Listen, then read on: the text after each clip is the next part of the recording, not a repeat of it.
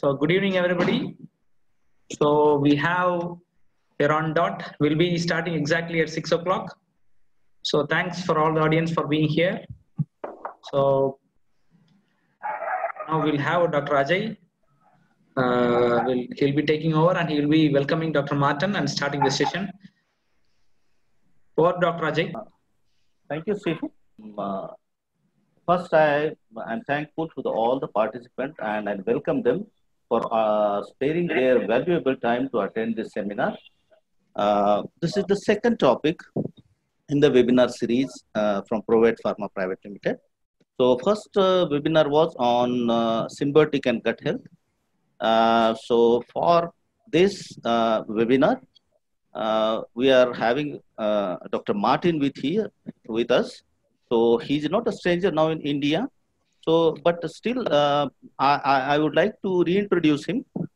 Like Dr. Maarten De Gussem, he completed his DVM from Kent University in Belgium in 2000 and worked from Janssen Animal Health, Alpharma, and he is now managing director in Vetworks, and he's a general manager for Vet Farm.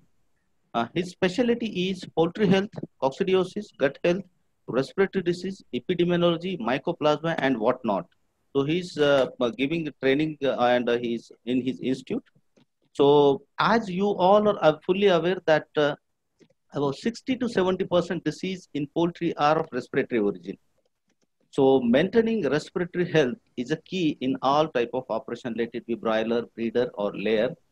That's why we kept the topic today is managing respiratory diseases in poultry. I welcome Dr. Maarten. Maarten, it's over to you now. Thank you. Thank you so much for this very kind introduction. And also thank you again for inviting me to this lovely idea of having a webinar for the Indian poultry market.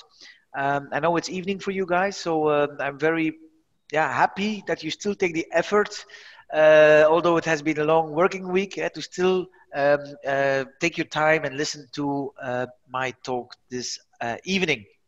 So indeed, respiratory diseases in poultry are very important. I have to say that in some instances, in some countries, the importance of respiratory disease has been decreasing. And then usually what happens is that gut health issues are taking over, okay? That is really depending on the region. So if you look to countries like New Zealand, Iceland, Scandinavia, countries that are isolated, they will have typically a low pressure for respiratory diseases. If you go to areas like Western Europe, Benelux, a lot of places in India, China, Asian countries, typically we have a very dense, dense poultry population. We also have a lot of respiratory issues. And depending on the country, if you talk about respiratory diseases, people will say it's not relevant for us. And then gut health would become really important. Some other countries, respiratory health, high mortality rates, this is the key. Before we can talk about really performance, about feed conversion rate, body weight gain, you need to solve this respiratory health. And I will try in only less than an hour today, I will try to show you the key points of what to focus on if you talk about respiratory disease in poultry. So I will give you an introduction talking about the impact of respiratory diseases. And you work in the poultry industry, you know that. But everything starts with paying the right level of attention to prevention of any disease, and especially with respiratory diseases, because if you don't do good prevention, and that is covering climate management, biosecurity, vaccination, boosting immune system, in the poultry sector, if you don't pay attention to your prevention, you always come too late. If you have a flock, if you today, you say, I have flocks where I have respiratory issues, the first thing that you have to do for your next flock is to double check your prevention, okay? So it's always a shame if we have to deal with treatments, if you have to deal with outbreaks, okay? Anyway, it can happen that we have not foreseen a certain problem, so that you have to treat the pathogen. We have different things here, antibiotics, anthelmintics, fungicides, but very often forgotten in the respiratory issues is that we also have some symptomatic treatments. All right, so I will come to that. And at the last part of the presentation, I will just show you a case report. I'm not disclosing yet what the case report will deal about, but I will share with you a case report. Now, if you look at this slide here, most people will recognize this clinical disease on the right side of the slide as the more important type of respiratory issues. Why? It is linked to mortality, easy to recognize, trade barriers. You have a cost of treatment, usually with antibiotics. You have a lot of performance loss. The birds are sick, they don't eat anymore, they have a slower growth. And also we have a cost of implementation of monitoring program and prevention, but that has not been paying off. So most people will easily recognize importance of respiratory diseases when they see a clinical disease, okay? It's already getting more difficult if you talk about subclinical diseases. So, because there, we have some level of mortality. Maybe you can consider it as a normal level of mortality. What is a normal level of mortality? Is it 2%? Is it 5%? Is it 10%? That is, of course, an important question you have to ask yourself. And it will depend also on the region, right? In some regions where you have endemic Newcastle disease or low pathogenic AI, it's going to be really a good situation if you can manage to keep your mortality below 5%. Okay. If you don't have pressure of Newcastle disease and AI, yeah, I think a mortality rate below 3% it should be your objective. Okay, so that really depends on where you are and what region you are. Okay, subclinical disease, try to assess that, because the losses of if you have that mortality level that you want to achieve, you still have performance losses. There's a high cost in that, and you have to balance that out with the cost of your monitoring program and your prevention program. What I mean with that is that if you see that you're losing performance because of subclinical respiratory diseases, it means you should invest more in monitoring and prevention. Okay? If you have your performance perfect, okay, you met your targets, you have good feed conversion rates, good average daily growth, low mortality, you still have to check, because you come in the susceptible phase here. You should make sure that you don't overspend your monitoring costs and your prevention. You have to check how much vaccination should I do, how much antibiotic treatments should I do for prevention, for instance for mycoplasma, how intensive should I monitor my flocks with serology, PCRs. So in each of these cases, you have to keep thinking, how can I optimize my economic return of my approach? All right, so it's not because you say I don't have clinical disease that you don't have to understand and look at respiratory diseases. All right, now compared to gut health issues, we have one big advantage with respiratory diseases. Respiratory diseases are often easy to recognize. All right, so you have mild signs of a little bit birds that have a little bit too much fluid in the eyes, and you can see the nose is a little bit dirty, so there's some nose flow and dust will be sticked into the nose.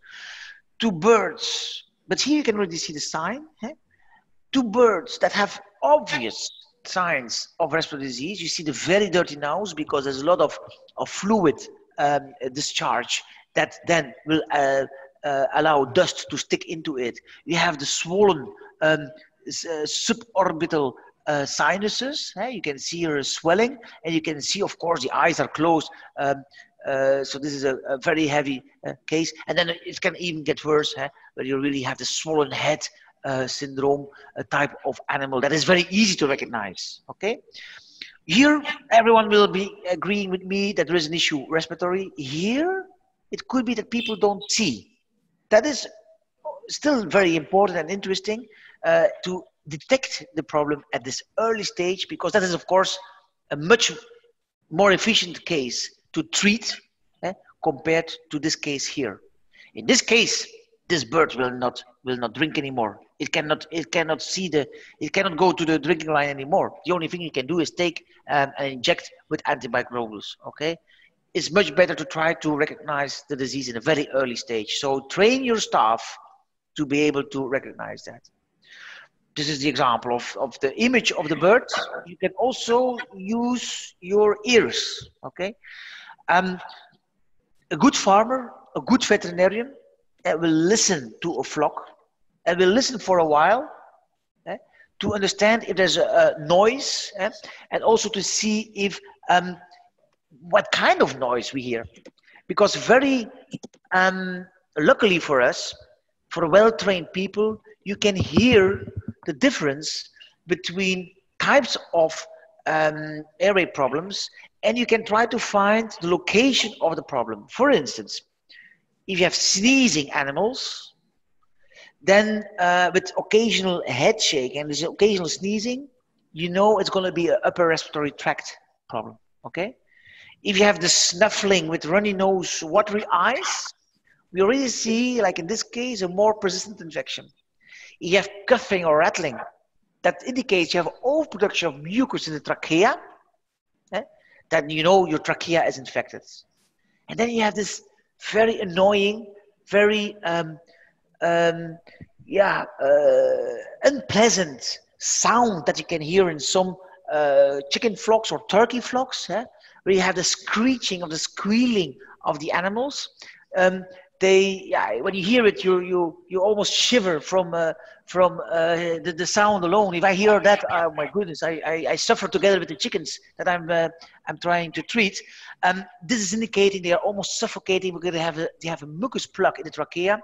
These birds become short in oxygen, so you know before you open the birds that they will have a severe inflammation of the trachea. So easy to recognize. So with just using our eyes and ears, we can already learn a lot about the etiology, the origin of the problem. Okay, so that's a big difference with gut health, because in gut health, basically, if you have a Tenella outbreak, you will see bloody feces. Maybe some Histomonas case you can recognize because it's very yellowish feces, but for the rest, it's not so easy to find the cause of the intestinal issues if we only can look at the fecal matters. Okay, so we have a lot more clues of the etiology when we look at respiratory infections. Now, the effect of an infection, and we are in let's say historic times that also the human population has great attention to a respiratory problem that we know for many years already in poultry production, a coronavirus. You know that infectious bronchitis is caused by a coronavirus as well. But what is maybe understated also or underlined in this whole human pandemic is that there's a huge variation in the consequence of the infection, not only by looking at the strain, which is in this case a COVID-19 strain, but also by the route of infection. If you have a person inhaling or an animal inhaling in a fine aerosol a coronavirus, or you have a person inhaling large particle size, or you have even an ingestion by the oral route, because you know coronaviruses don't only affect the respiratory tract but also the intestinal tract. We know that very well in the poultry production because we use respiratory IB vaccines also in drinking water. And maybe these human doctors don't realize that so well. But the infection route will define a lot if you will see a clinical outcome or a subclinical outcome or no outcome at all. Okay. And the other aspect that I don't see people talking a lot is the infectious dose. That is why we had dramatic outbreaks here in Europe in the season where everything is still cold. They asked the people, please lock yourself in the house.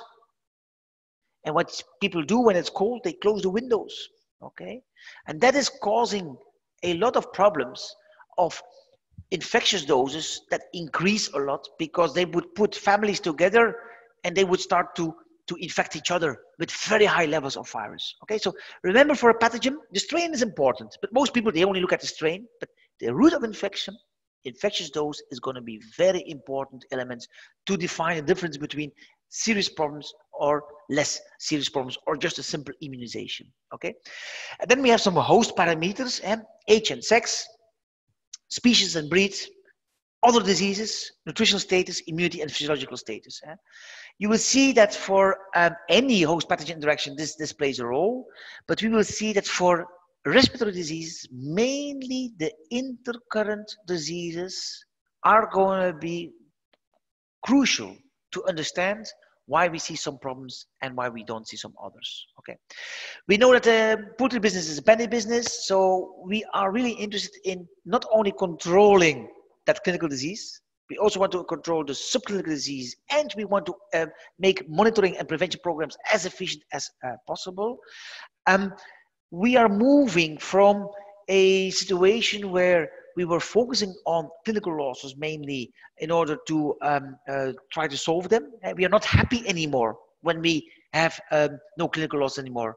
We are only happy when we have good idea of subclinical losses, and that we can stop the subclinical loss, and we can have an efficient and cheap preventive monitoring program. Okay, that is where we have to focus on.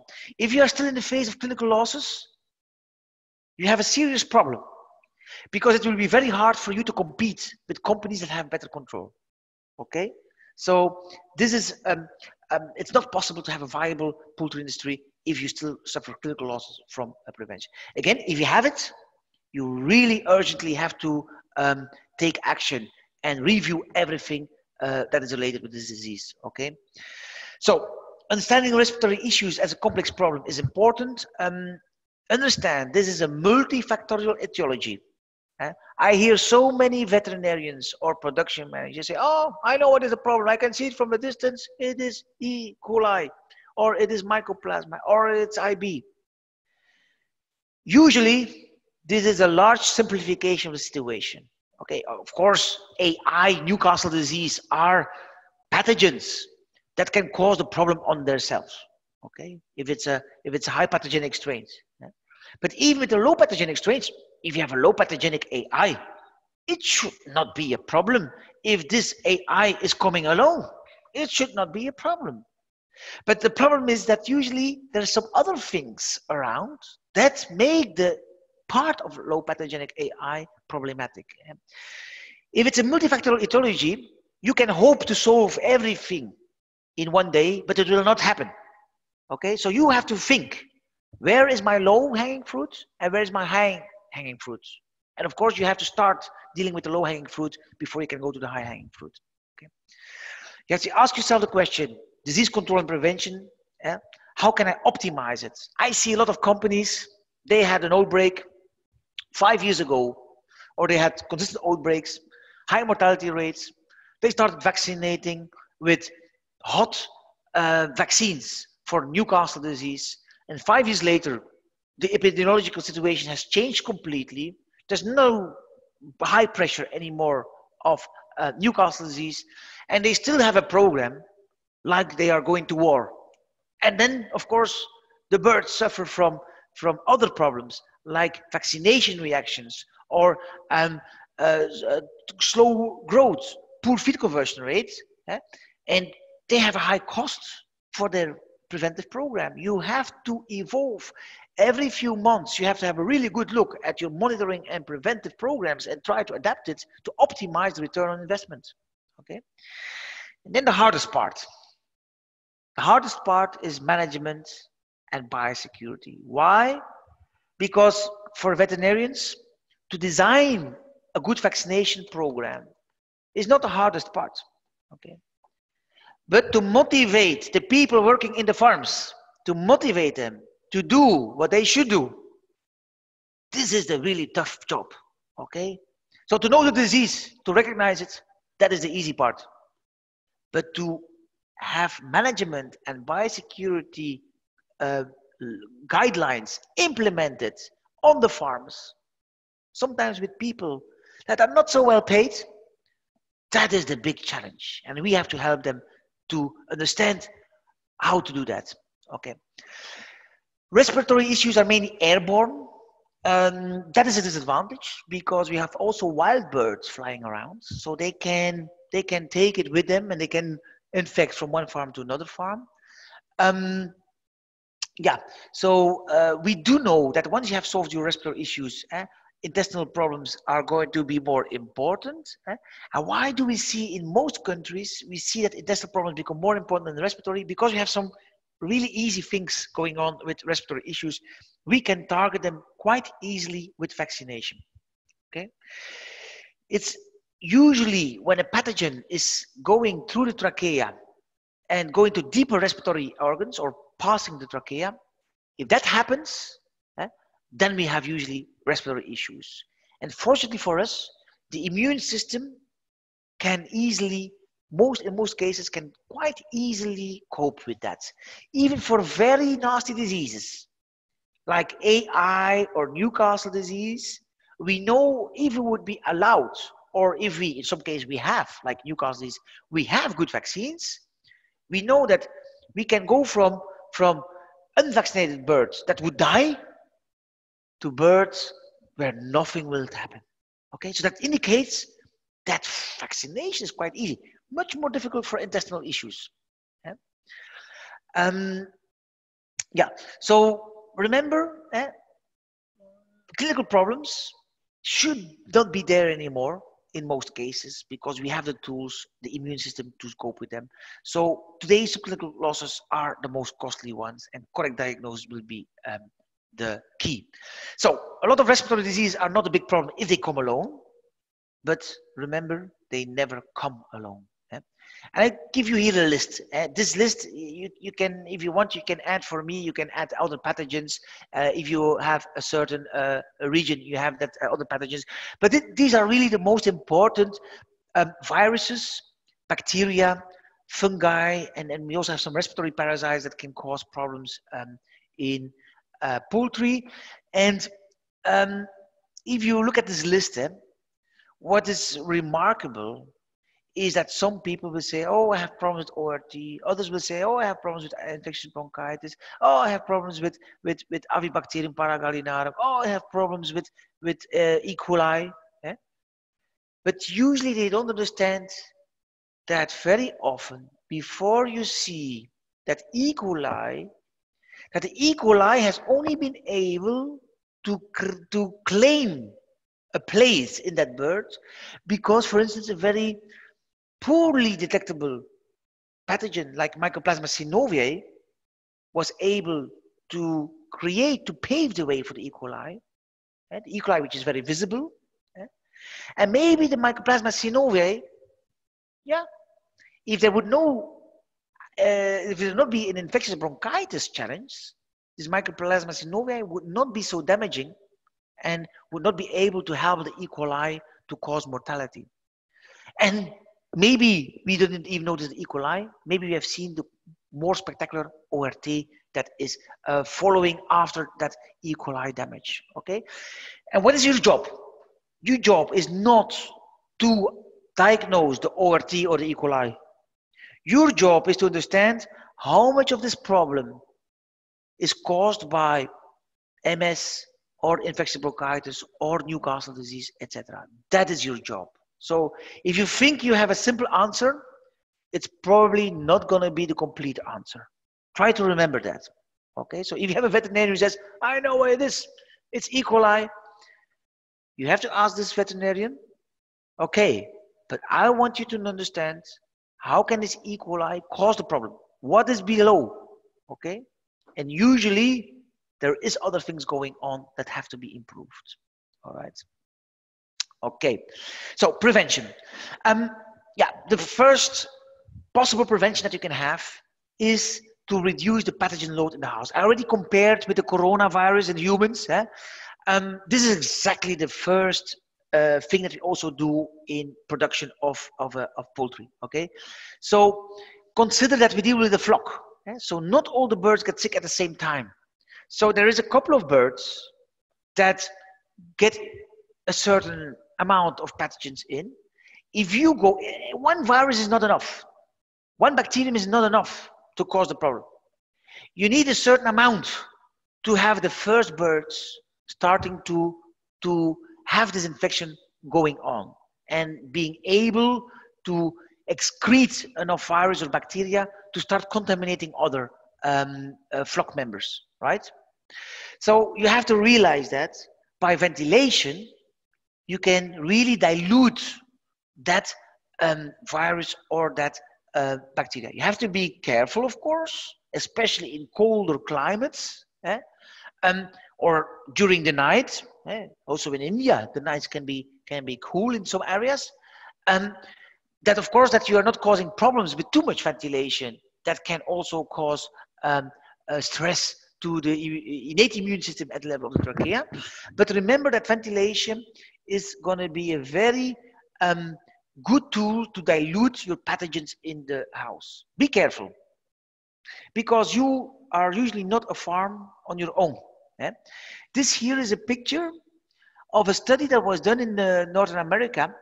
And what you see here is arrows are indicating in tunnel ventilated farms the direction of where the ventilation has been is blowing the air out of the farms.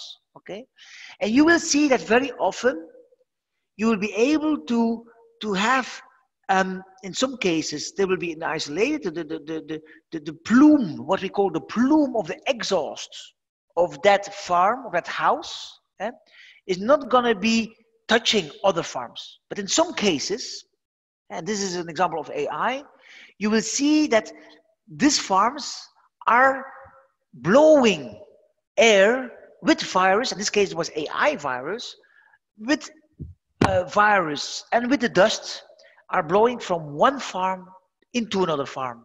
And this farm can again contaminate another farm.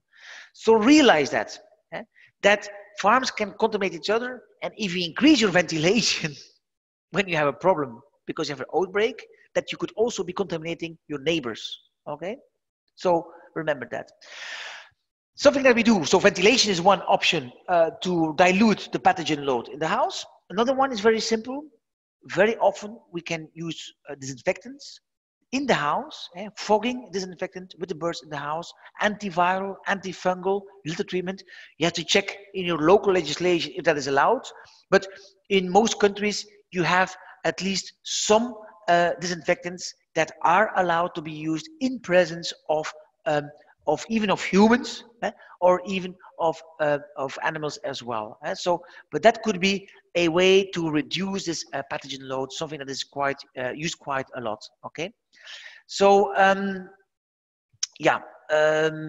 you have to see ventilation as a main factor that steered respiratory health. But today we not only look at ventilation when we talk about respiratory health, but we also want to have other indicators that that help us to understand what is going on with respiratory health. So we do also want to check if the daily weight gain is going okay, if the water intake is going okay. We check water quality and feed intake as tools to also monitor the impact of respiratory diseases. Okay, if you look at biosecurity, and I know it's a word that most farmers don't like. Biosecurity is just, it's waste of time. It's rules. It is slowing down my work, and you cannot see if it has an effect or not. So this is one of the things that is the most difficult. If you tell a farmer, okay, you have this disease, I have a good vaccine, you put it in the drinking water, you solve the problem. He says, I like it. I like this. You know, it's not a lot of work, and I have a good result. But biosecurity, this is every day slowing down the farmer or the veterinarian, because maybe the farmer is doing a good job. But I can tell you, I'm a veterinarian myself. I can tell you, some veterinarians really don't like to follow the biosecurity rules. They say, oh, I only come here on this farm once every 2 weeks. It doesn't matter if I follow the biosecurity rules or not. Okay, I just don't don't bother. Happens very often. And of course, veterinarians are going from one flock to another flock. So it's extremely crucial that they give the good example of biosecurity. Poultry farms are getting bigger and bigger. We also see that the most cost-effective way to prevent disease is by keeping them out. But we see that biosecurity is a critical factor in animal welfare and disease control, but is also one of the most difficult things to motivate people in. Okay. If you look at pathogen transmission and we look at biosecurity, you have to remember there's two ways of pathogen transmission. One is the vertical way. So we have parents and they will transmit the disease with the progeny. What is the best known example for that in respiratory health? It is mycoplasma.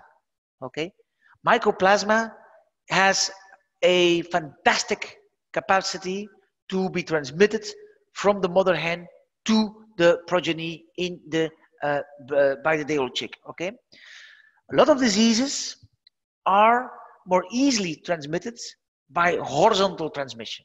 Okay, and horizontal transmission, most people would think of direct transmission. One chicken sitting next to another chicken, the first chicken infects the second chicken. Biosecurity is going to focus on this indirect horizontal transmission, where through materials, dust, feed, drinking water, vector, transport, humans, we are going to have a transmission of a disease. And most people don't bother thinking about that route too much. Okay, who can transmit a disease? Who are vectors? Humans. Number one, humans. Who? The vet. Who? The feed supplier. These are the people that are the most likely to transmit the diseases. Okay. Domestic animals, yes, but in a lesser extent. Okay, everyone likes to point to, oh, the wild birds are doing the. No, yes, it's important, but humans are more important. Okay, wild animals, insect parasites, the air, as I explained. If you're in the neighborhood of other farms, feed, water, materials, vehicles. We had last year, we had an outbreak of low pathogenic AI here in Belgium. A nice case where we also published about that, and you can find some work that we did around this AI outbreak. And what we found is that when we checked in the cars of several people from the poultry industry, that inside the cars we could find AI. Okay, so people were very cautious. They left the car outside the farm. They were taking on the boots. They were taking the clothes, taking the shower. Okay, and they didn't realize that the virus was already able to contaminate inside the car.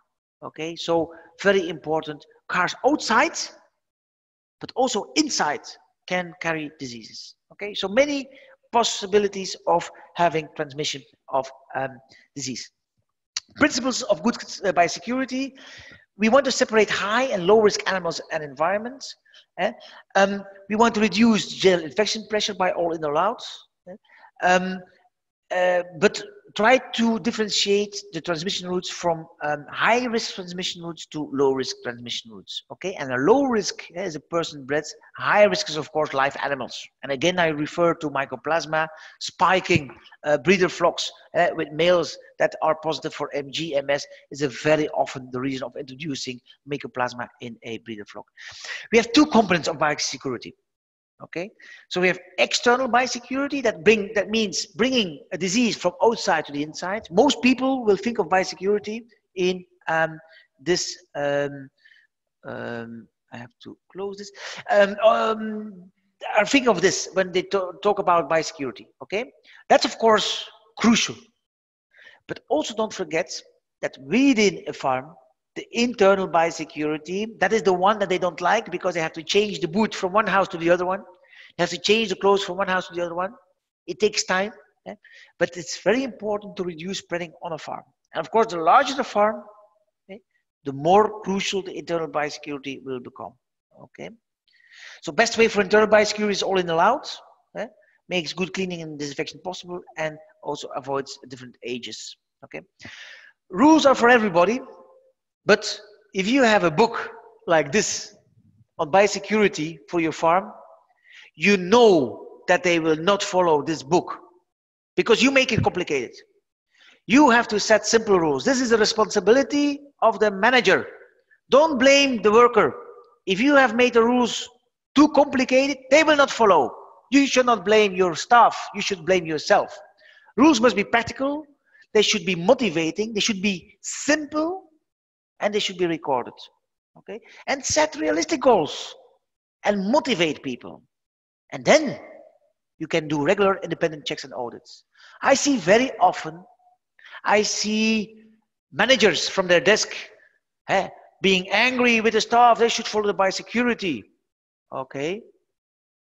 But if they have not set the rules as practical and motivating, then again, it will be hard for the staff to follow the rules. So that's a responsibility of the management.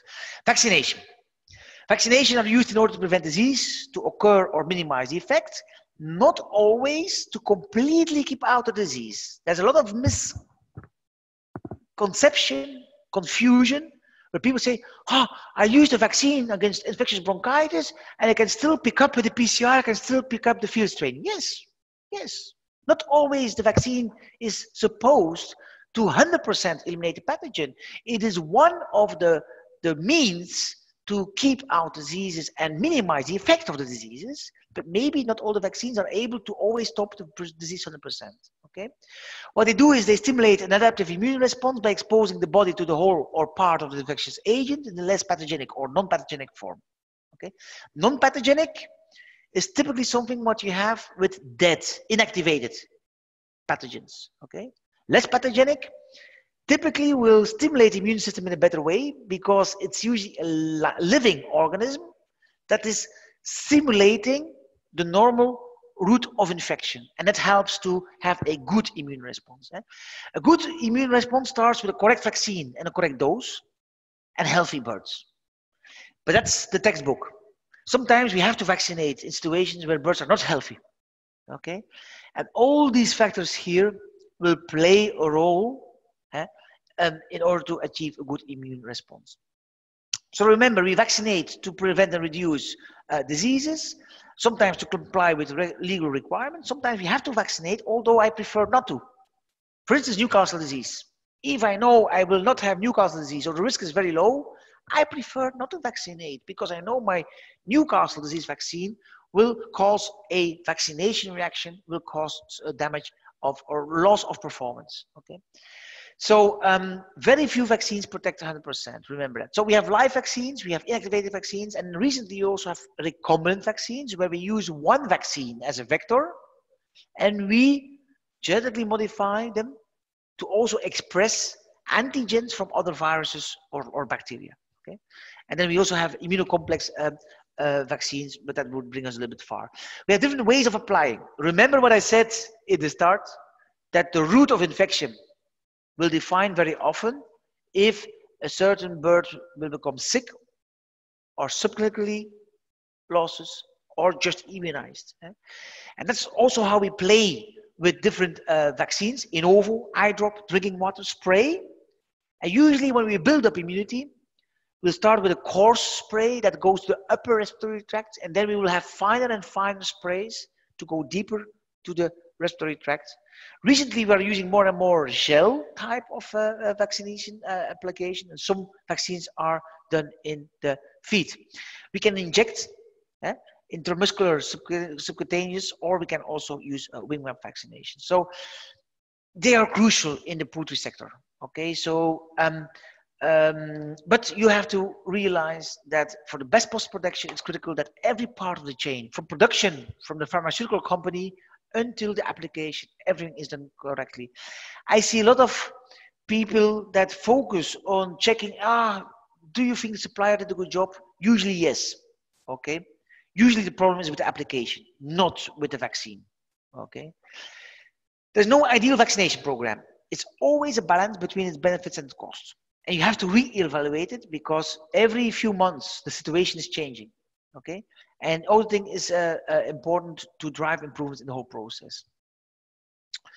Another thing that you have to realize is that you can use, so you can dilute your pathogens, you can use vaccination, but you can also boost your immune system.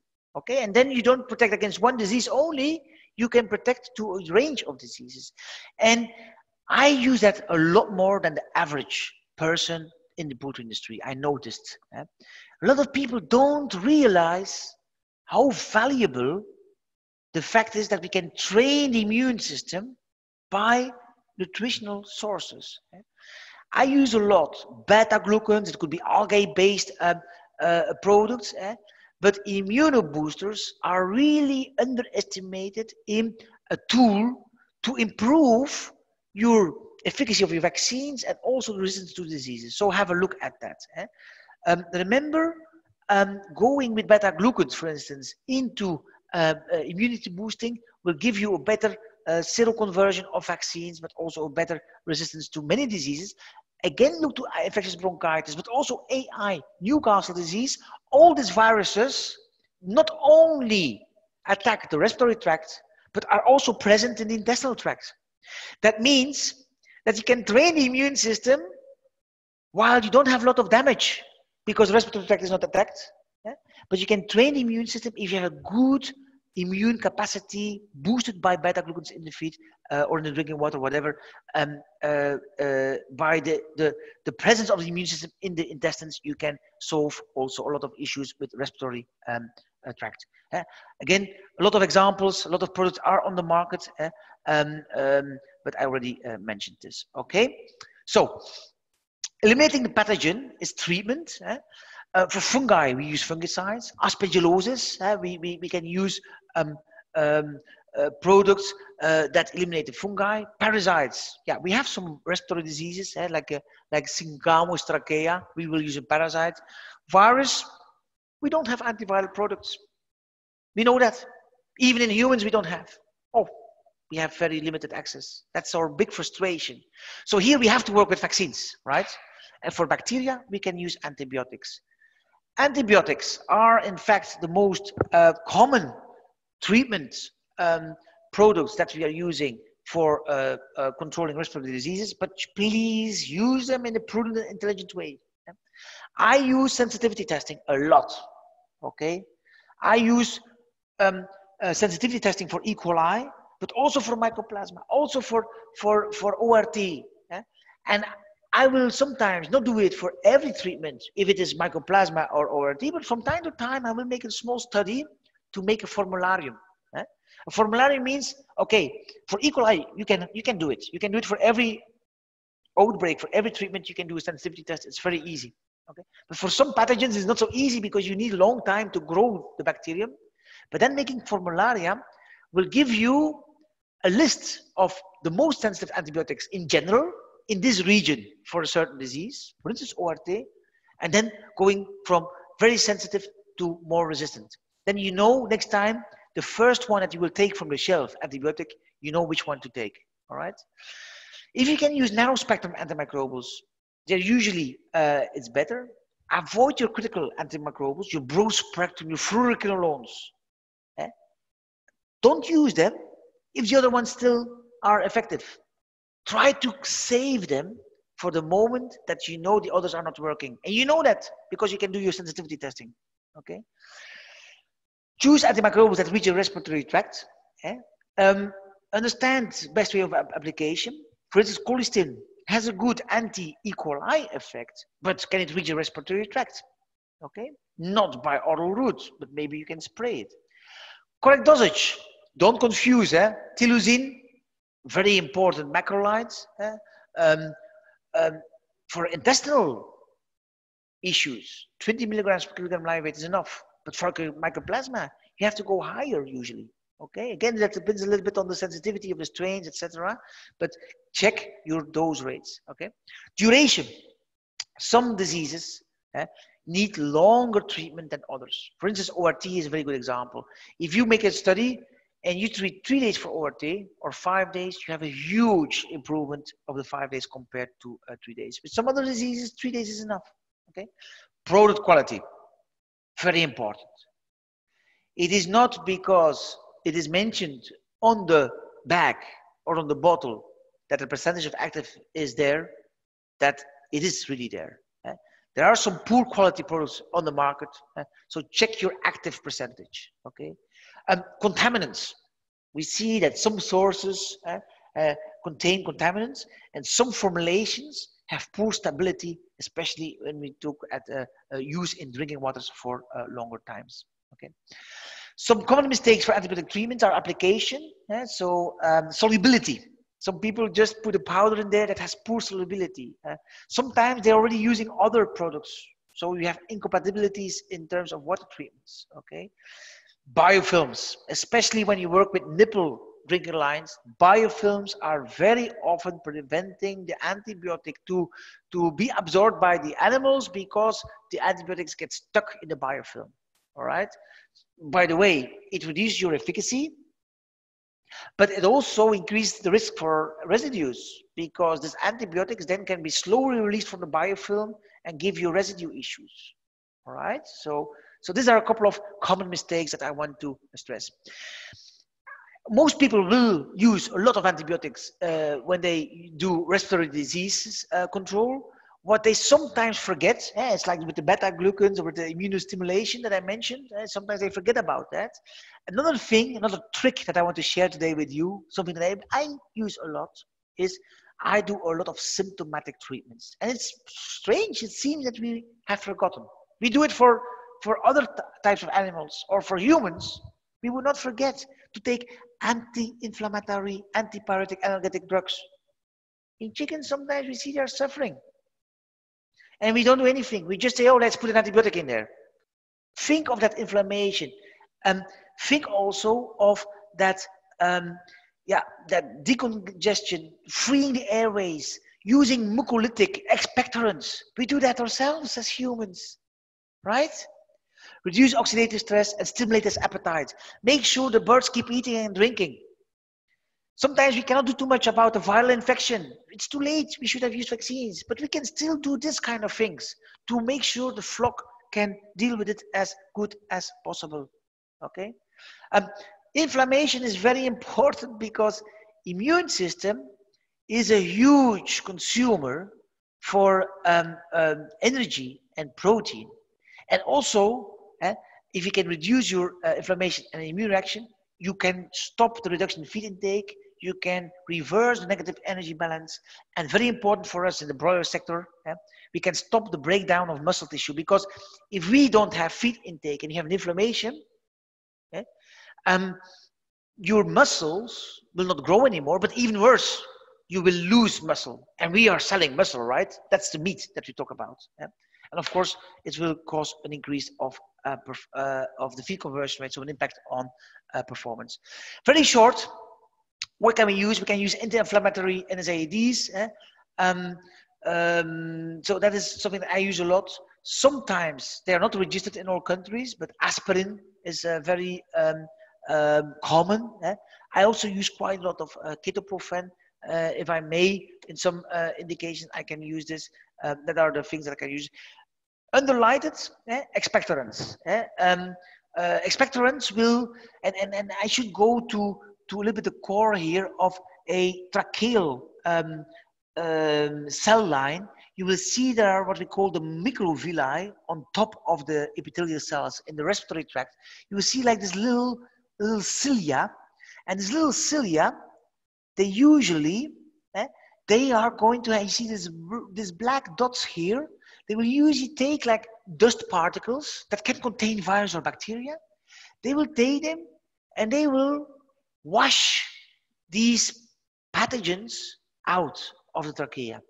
Now what happens if we have a problem with an infection, and mycoplasma, for instance, is a good example to show that this can that can be caused by mycoplasma, or sometimes by air quality, by ammonia, is that the cilia are affected, and that is creating The mycoplasma is paving the way for the E. coli, because when the cilia are affected by the mycoplasma, there will be a thick mucus, and they will not move freely anymore. And so all the E. coli that is inhaled, because there's a lot of E. coli is coming from the gut.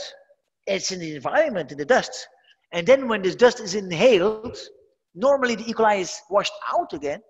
But when the mycoplasma is present, it will remain in respiratory tract.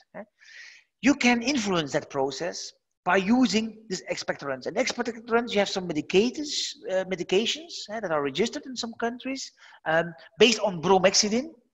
But also we know that from human medicine, that you also can use some herbs and essential oils in order to help you with that expectorant soothing effect on the airways. By the way, some herbs and essential oils also have antioxidant properties, have more an impact on gut health. Some will stimulate that appetite, we also like. So some of them have more effect on the intestinal tract, but also some of them have an effect on the respiratory tract. So have a look at that as well, okay? I don't go too much in detail, we don't have time, but I give you some examples. Maybe one of the best known examples are eucalyptus and the melissa oil, containing menthol as an anti-viral and airway opening product. Okay, I go for the end of the presentation. I just want to share with you a case. Can you have a look at this and make me a suggestion of what this can be? Okay, so what I do if I see a case like this, I look to the birds. I see frothy eyes, too much fluid. You cannot see the nose here, but I can tell you the nose will be dirty because of the flow. We see a bird gasping for air, extending the neck position to facilitate breathing. It's a broiler farm with reduced feed intake, swollen heads, bloody nasal discharge, mortality 15%. What will I do? I start by putting my list of differential diagnosis. What is the most common mistake that veterinarians make? They will do a necropsy and they will sample with PCR, serology, histology. What will they do?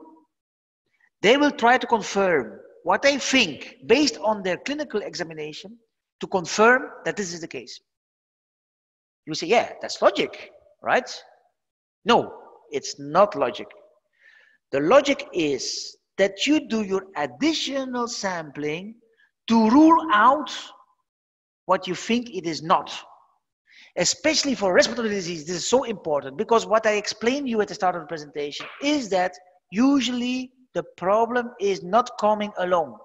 I see so many veterinarians that say, oh, I know in this case, for instance, I know it is ELT. I know it's ELT, so let me take a PCR to confirm it. No, what he should do or she should do is you take your other samples to check if IB is involved, TRT is involved, POX, ORT, E. coli, what other things are involved, Newcastle, AI.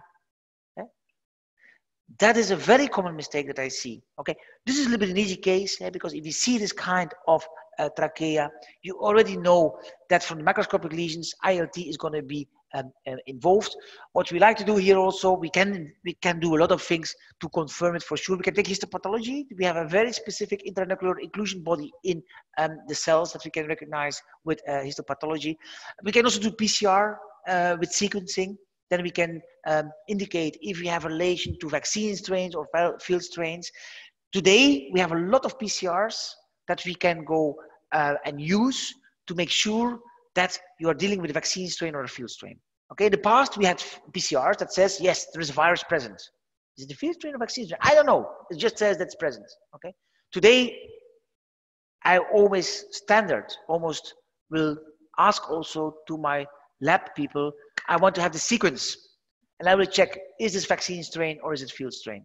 Okay. So anamnesis can then follow, you vaccinated with a live vaccine.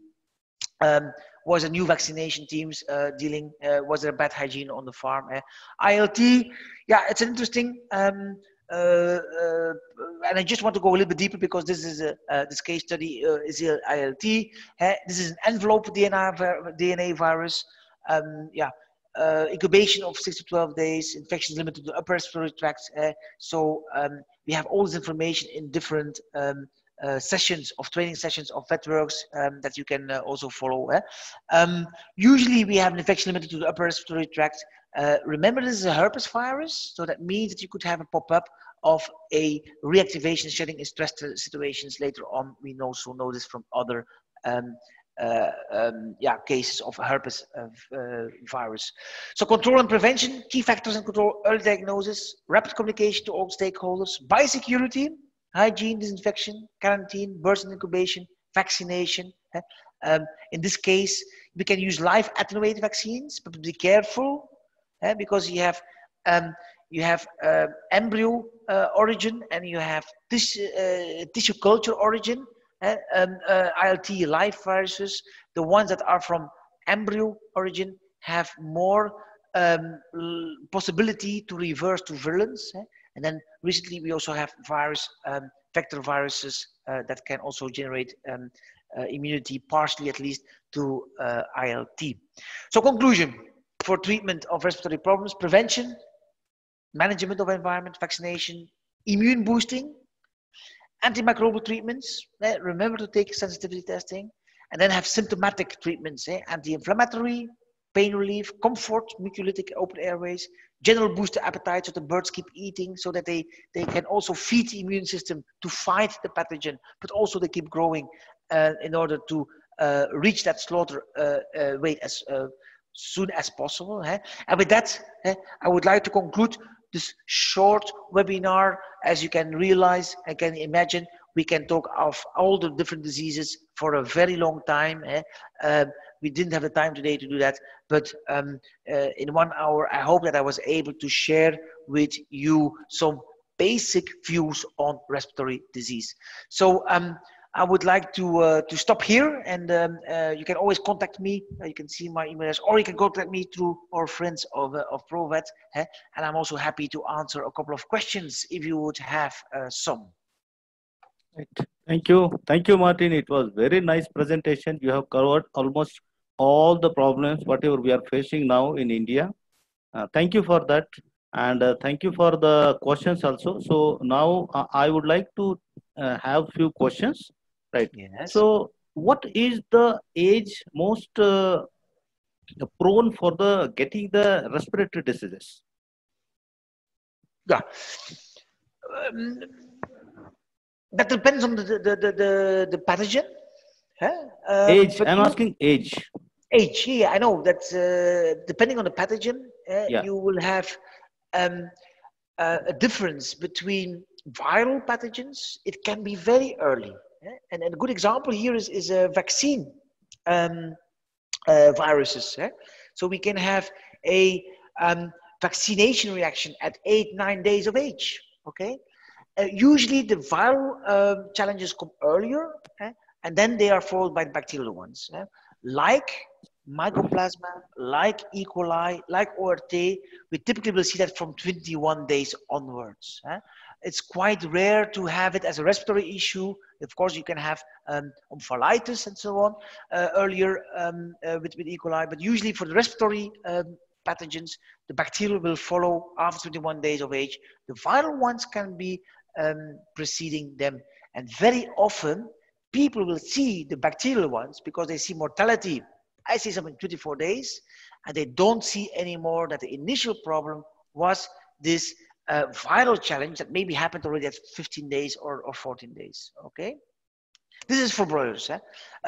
For breeders, layers, yeah, we are immunizing. We are immunizing them with extensive vaccination programs. So usually we will have the majority of the problems in the rearing phase. If you still have problems in the production phase, that could be because you have not done a good vaccination program, but also it could be that we have a problem of maintaining a good local immunity by birds that are getting older. Because the local immunity is the one that will disappear the earliest. I give you an example. Newcastle disease, infectious bronchitis. If you have pressure in your production flocks, a good idea is to repeat with a live vaccine from time to time to boost your local immunity to keep out field strains as much as possible. Be careful. Don't start doing your spray vaccination or your drinking water vaccination live with your laying flocks, where you make a big gap between the last application of a live vaccine and a new one. If you have 15 weeks that you wait, you vaccinated last time at 18 weeks, and the next time you vaccinate is 33 weeks, you can cause issues with egg production. Okay, it's much better to leave a gap of 4 to 6 weeks only. So last time you vaccinated at 18 weeks, well, repeat it at 24 weeks, 30 weeks, then you have a lot less risk of facing these problems of impact of your vaccine on your egg production. Okay, so there's a couple of tricks to keep in mind, but it really depends on the pathogen when you will see your highest infection pressure. Okay. Right. Thank you. Now this is in summer or in other time period also.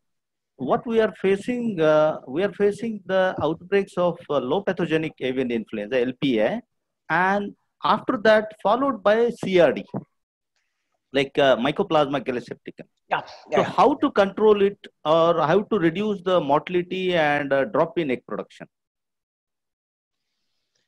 And okay. Yeah, AI. I don't think you have vaccines for AI. No. Okay, you don't have vaccines. Okay, in some countries we have. Then of course we will use AI vaccines. A trick is, if you don't have licensed vaccines, is to look at autogenous vaccines. But that's also not easy to produce for AI.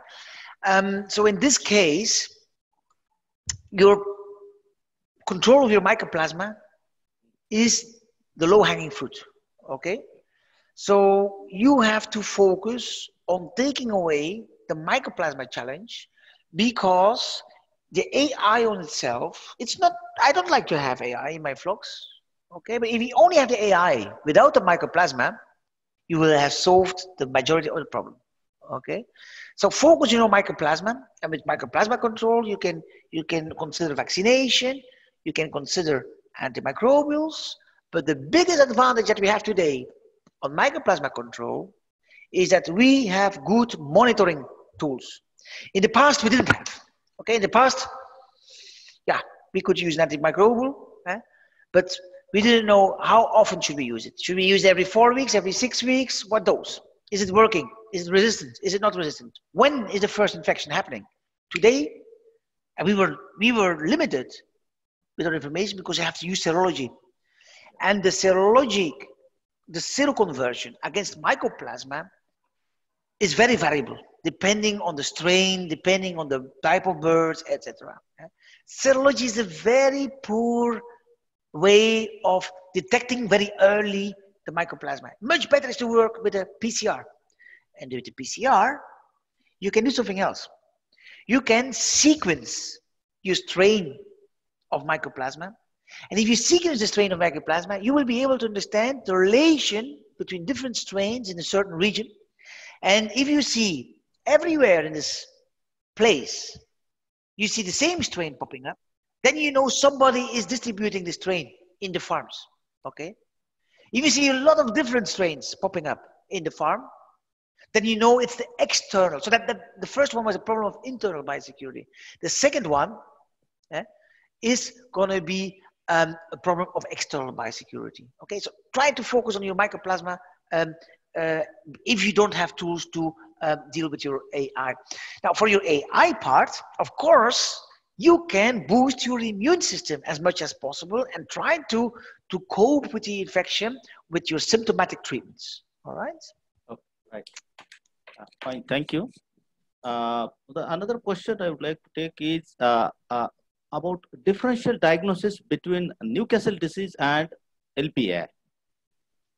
Major points, maybe 2-3 major points. How to differentiate between Newcastle and low pathogenic AI? Yeah.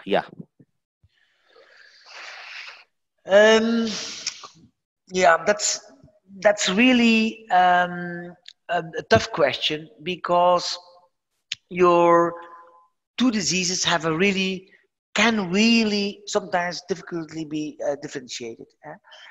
One trick that you could use is the presence with Newcastle disease of bleeding at the in your stomach, and also the presence of greenish diarrhea, and also your cecal tonsil inflammation. That is indicative in the direction of a Newcastle disease more than of your low pathogenic AI. Okay, so but again, I prefer, if I have a suspicion it could be AI or Newcastle disease, I will not take any risk by thinking that I, as a clinician, know the truth. I will check myself. Even if I think it is Newcastle disease, I will still take my PCR and I will check, because maybe the two are present. Okay? So, again, as a clinician, a good clinician questions himself all the time. Okay? So, even if I see the clinical signs to tell me I think it's more AI type, okay, you can also look at the neurological symptoms, for instance, with Newcastle disease. But I don't want to fool myself. I will check myself. Okay? I don't want to be the big guy that says I can see from a distance what disease is this. No, I will check myself by taking my differential diagnosis. I will confirm it by doing a lab test, and then I'm sure. Okay. Okay. Right. Thank you. Just now, before I also discussed with Tenifalikani in our conversation also, we are facing a huge problem of ILT. Typically, it starts during growing, and sometimes even we see outbreaks at early lay also. So, or point of lay, or in early layer or young layers, you can say. How to control it? Yeah. Can I ask you a question back? Do you vaccinate in drinking water, or how do you vaccinate? And it's with what kind of vaccine do you vaccinate? Which one do you have available? Yeah. Officially, we don't have any vaccine available here. Officially, I'm saying, you can understand. I can understand. But people are preferring like chicken based vaccine. Previously, they used to go with drinking water. First dose was eye drops, followed by drinking water. But last from one and a half, or you can say 2 years, people have stopped through giving by drinking water. They are going by only eye drops. Well, the eye drop is better. No, what I said earlier is that your chicken embryo origin viruses, vaccine viruses, they have a risk of reversing to virulence. Now, the reverse to virulence happens when you don't have a perfect vaccination. That means that some birds are vaccinated properly, some of the population are not. So what happens is, the ones that are vaccinated, they will excrete the virus. It starts to multiply in the non-vaccinated animals, and then you have the risk of reversion of virulence. Okay, so that could be, and I had some cases where we could demonstrate black on white that this was vaccine strain origin problem. Okay, so if you want to know, you can send me a swab with a strain, and I will tell you. Okay, no problem. But your eye drop vaccination is for sure better. But if you can use a tissue culture origin, that's going to help you. Yeah, I know you don't have good availability of vaccines there for ILT. So in the ideal world, then you don't have an ideal situation. But if you have some vaccination, I prefer the eye drop. If you optimize your vaccination program, it should not be any problem with ILT, because there's a good cross protection amongst these strains if you have a good application. So double check your vaccination and do some general immunity boosting. That is what I would recommend to do on the short term. Right. If at all we are doing ILT as a preventive or in phase of the outbreak also, vaccination eye drop. how much, or how many days gap should we maintain for other live respiratory vaccines Yeah, like ND or IB? yeah, yeah. We sometimes, I have a high pressure of ILT. I don't have the luxury to to take this into consideration. So sometimes we have early outbreaks of ILT with young birds. And then I have to vaccinate them in the middle of my Newcastle disease or IB vaccination program. So I don't like it, but sometimes that's life. That's my first comment I want to share. But you're right. If you have the luxury that you have time enough, um, I like to have minimally 2 weeks between my live ILT vaccination and other live viral vaccines to avoid vaccination reactions, to give the animals the chance to react and to have the immune system to process the virus and overcome it and become strong immune. Minimally 2 weeks, but I prefer even 4 weeks. But you know, Dr. Ajay, you will know together with me that in this intensive poultry production, sometimes it's not easy to find 4 weeks of space. But ideally, if you ask me the question, just technically 4 weeks, minimally 2 weeks. Right. Thank you. Another major problem we are facing in India here is mycoplasma. So let it be layers or let it be breeders. What should be the policy? It should be a vaccination or vaccination coupled with chemicals. Okay, so because before, sorry to disturb. You can find some nice work, some presentations I've been giving on mycoplasma.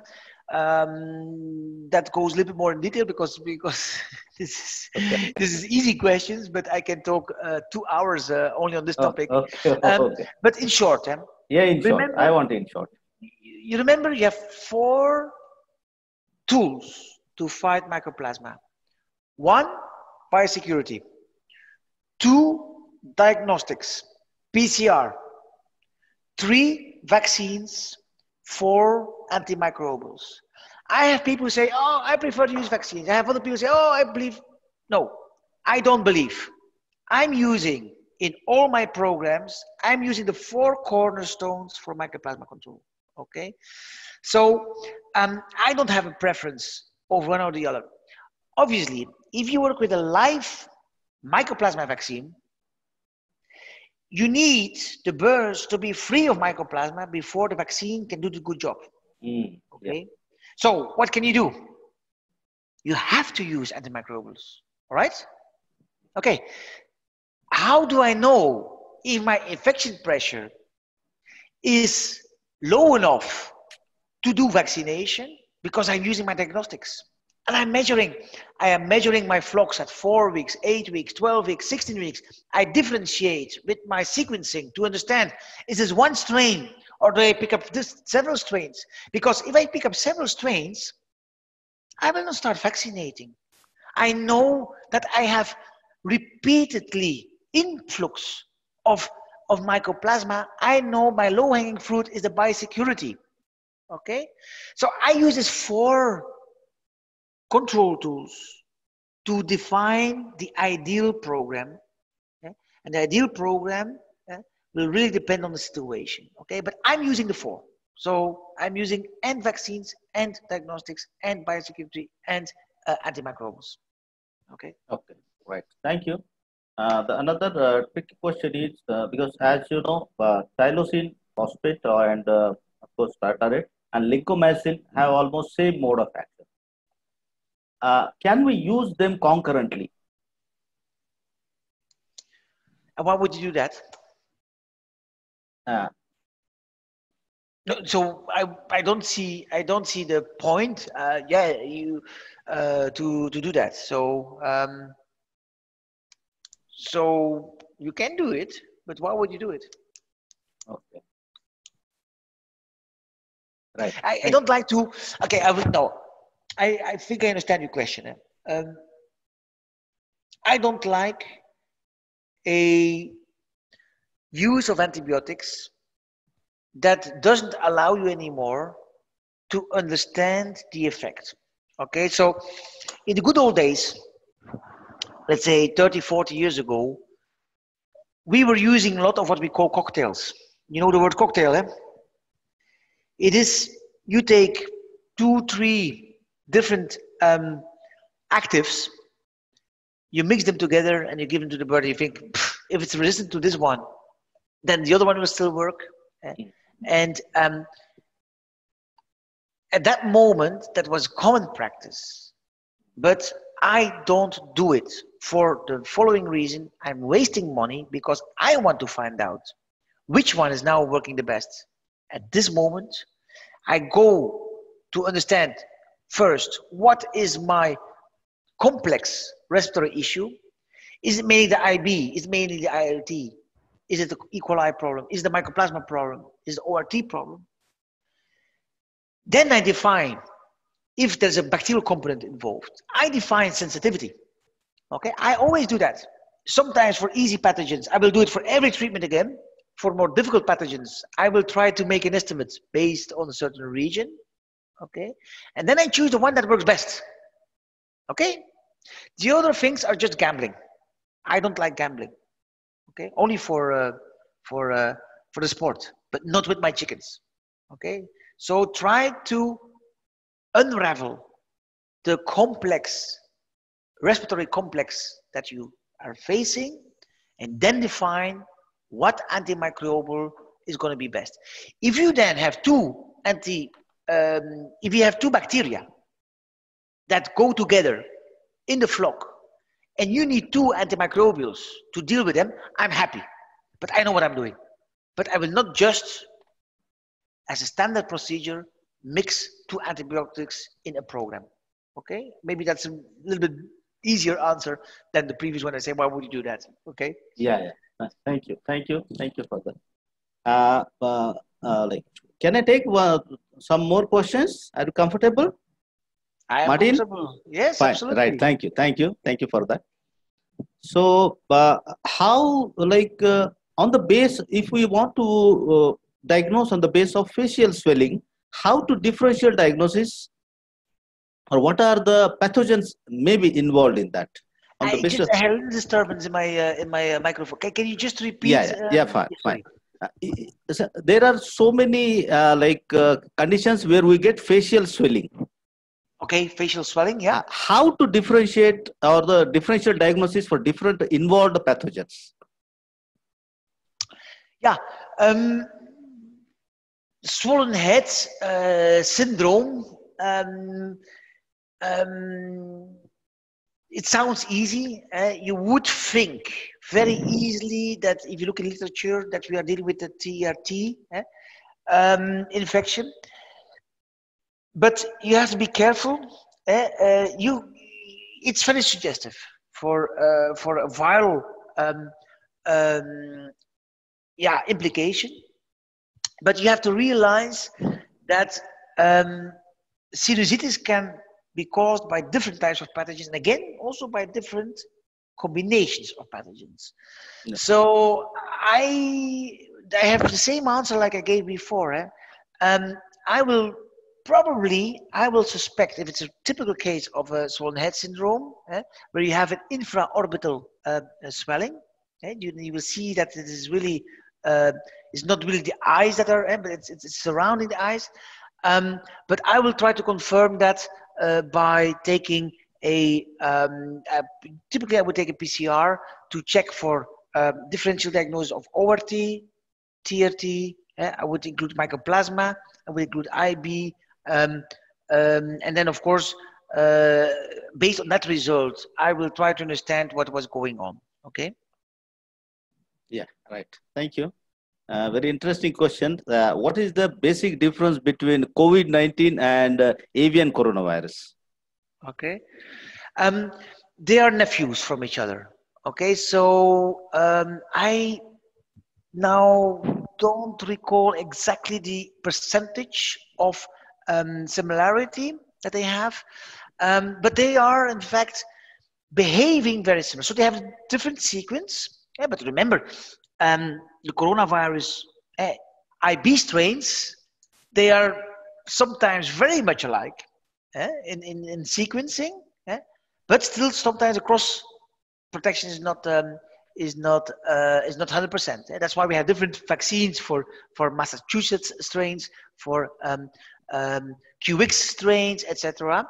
So even within the avian coronaviruses, we have small variations that prevent the animals to cross protect or to be cross protected after vaccination. Okay.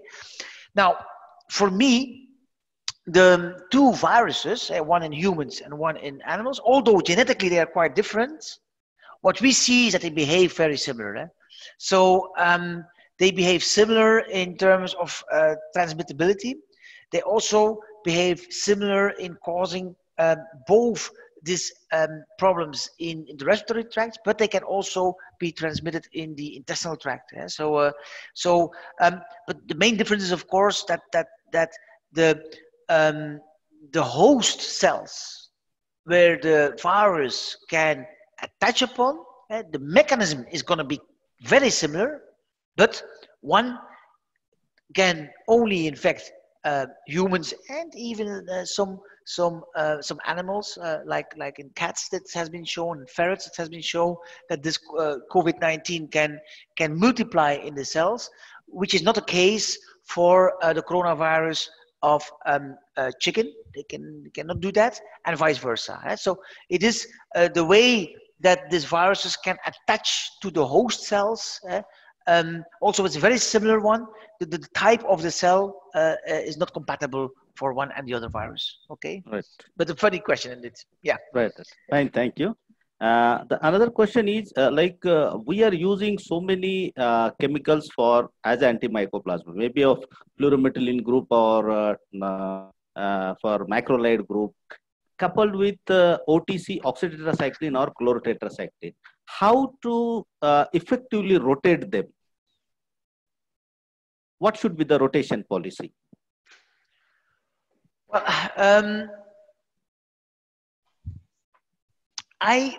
if you don't have any diagnostic tools, I would go for a 6 months rotation. Okay, but I don't like to say this because I don't give support if I don't use diagnostics. Okay, so what I do is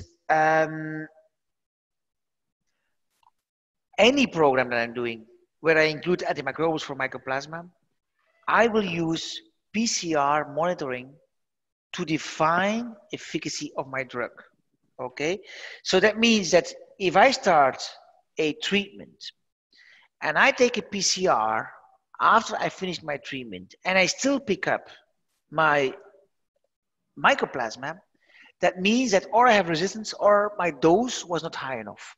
So I will, and the other way around as well. I mentioned 100 milligrams per kilogram live weight for tylosin. Yeah, there's some strains that you don't need to use 100 milligrams per kilogram live weight. So what I would do in this case is I would start my treatment. I take my PCR. I will use my PCR after my treatment and I will check if it's gone. I can try to lower my dose. Okay, I can lower my dose and see if the PCR remains negative at this lower dose. I know it's working. So why should I give double the dose, double the cost? Okay, the same with the interval and the other way around. If I see that my product is not working, I will try at a higher dose, or I can switch my molecule. But I know I have to do something. The same with the interval. If I see that my infection pressure is very high, and I can see that after my treatment, after 4 weeks, my PCR is positive already, then I know my interval was too long. Okay, if I see it's still negative, you know what? I will try my next interval to be 5 weeks. If it still is negative, I know that my interval is long enough combined with the infection pressure that is around in the environment. Okay, so conclusion for me, I steer whatever I do with my antimicrobial treatments. I'm steering by using my diagnostic tools. In the past, we could not do that because in the past we had serology. Serology, it stays there. Okay, you cannot see this, but with PCR, you have a fantastic tool to do a lot more intelligent programs than what we could do before. Okay? Right. Thank you. Now, we are getting a typical problem in, we are getting vaccination reactions during the live vaccination program. Mm-hmm. How to prevent it? Mostly we are getting a problem with Lasota strains whenever we are Yeah. during the, like, Well, how to prevent it? yeah. So Lasota strain is a very good strain for vaccination of Newcastle. But you have to build up your immunity. And how do you build up your immunity? Remember to use milder, for instance, clones, or there's some other strains that can be, let's say, less pneumotropic. They are more replicating in the intestines. The ulcer strains. And you start with these vaccines. You give it in a coarse spray so that you create already a basic immune reaction or immunity at the basic level before you start stepping up your Lasota. Okay, and the moment that you use your Lasota, you make sure you have a couple of other vaccinations already ahead of that with milder strains, and you step up your vaccination program. The biggest problem is that in some companies you don't have the time, because you will have your Newcastle really kicking in at 14, 15 weeks of age. That means that you have to use your Lasota as early as possible in order to be ahead of the field strain. Okay. Now, a little trick that I can teach you is eye drop vaccination. Okay. If we apply the same vaccine in an eye drop compared to a fine spray, compared to a coarse spray or the drinking water, what we see is that the immune capacity increases a lot when we use eye drop. Some studies indicate with some vaccine that if you use an eye drop, after 2 days you have a good immunity, whereas with drinking water you need 7, 8 days. Okay, so that means that if you have to be really early with your protection, you could use your eye drop vaccination at day 1 to accelerate that base immunity with a mild vaccine, allowing you to already at 8 days or 10 days to have a Lasota used also in an eye drop, but with a quicker, it's not going to be perfect because it's still too early. It's still too early, but maybe you can gain a lot of days by doing eye drop vaccination. So your route of application, so the choice of your vaccines is important, but also the route of your vaccines is going to be very important. And obviously, you don't want complications with mycoplasma. Okay, if you have mycoplasma, you have to start with dealing with your mycoplasma, because without that solving the mycoplasma, you will keep having problems that are too high. So mycoplasma control is the type of vaccine, the application, and mycoplasma control. These are the 3 tricks to limit or to improve the situation of vaccination reactions after Lasota. Yeah, there is another question, like when we use antimycoplasma drugs, maybe along with broad spectrum antibiotics or systemic antibiotics, definitely there will be some disturbance in the microflora. Can we increase the dose of probiotics to control that or to prevent that? But you have to ask your probiotic supplier about sensitivity. But you have to be careful, of course. They have to show you data. Usually, if this drug is killing the probiotic, usually I'm not very optimistic in your chances to increase that probiotic. But ask your supplier. So it could be that you overwhelm that the antibiotic is not killing it anymore, but I don't think it's a good strategy, to be honest. So I would prefer you to have a good chat with your supplier and see what is the compatibility between the probiotic and antimicrobial to be used. For mycoplasma control, there's different types of antimicrobials that can work. So just check if you have a a good match between your antimycoplasma drug and your probiotic. Right. Thank you very much. And I'm regretful to the other viewers whose questions were not being answered. We will answer them personally because due to the lesser time available, because only 2 minutes remaining. I'm very much thankful to Maarten. Maarten, that was really wonderful presentation, and you have covered all the insights. And I'm thankful to all the participants for their being patient for 1.5 hour.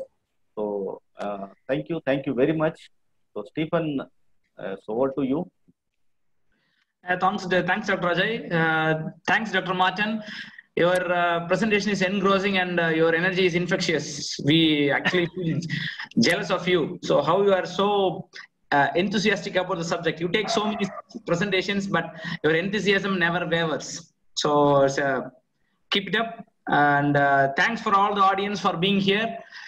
Despite your hectic schedule, there are many people who are unable to make it. So keep watching our social media channels, our YouTube channel and our Facebook pages. So we'll have the recordings there, so you can watch there. Thanks for being here. And thanks, Dr. Ajay. Thanks, Dr. Maarten. Have a good day, everybody. Thank you so much. Have a good weekend, everyone. Bye-bye. See you next time. Bye-bye. Bye-bye. Bye-bye. Thank you, everybody. Bye-bye.